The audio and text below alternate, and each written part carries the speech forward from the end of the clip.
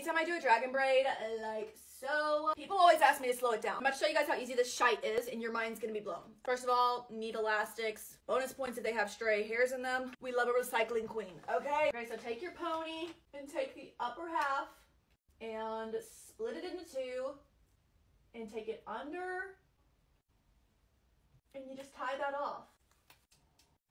And yeah, that's simple. Then you just keep repeating that. So you take the upper half, take it under, tie it off with an elastic.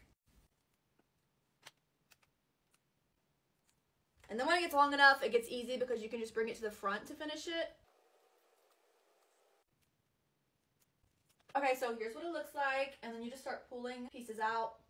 And then when you pull it all out, this is what it ends up looking like. Slay. Super freaking cute. You can put bows in it. You can wear it high. You can wear it low. You can wear it medium. So yeah, super easy hairstyle, but looks like it's super complicated. So 10 out of 10 recommend.